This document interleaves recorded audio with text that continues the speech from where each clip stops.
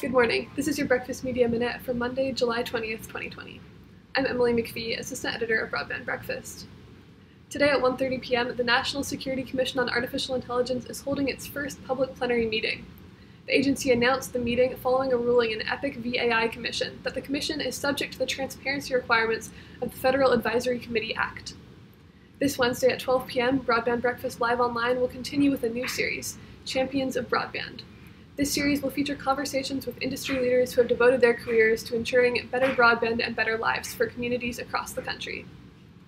Looking forward, Broadband Breakfast's Digital Infrastructure Investment Conference will be taking place in just 3 weeks on August 10th.